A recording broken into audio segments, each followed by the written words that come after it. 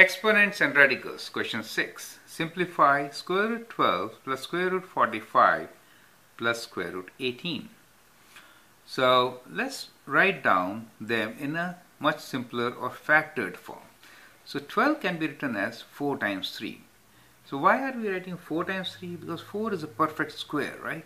So we'll write 12 as square root of 4 times 3. So that is square root 12 plus 45 as 9 times 5. 9 times 5.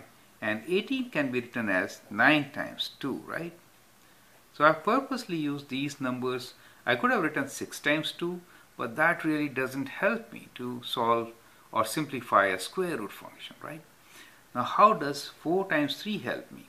4, is a perfect square. 4 is a square of 2, right? Think like this. 4 is 2 square, right? That is why I wrote like this. And 9 is 3 square, correct? And 9 is 3 square, yes. So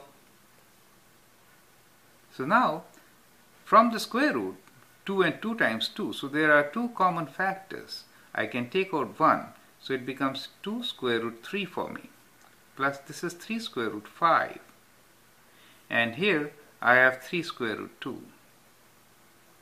So that is a simplified version of the given expression, square root 12 plus square root 45 plus square root 18. Now I can't simplify them further because within the radical we have different square roots. So these are like different terms. They are not like terms. So I can't add them up now. Okay. So that is the simplest form it can be written in. Thank you.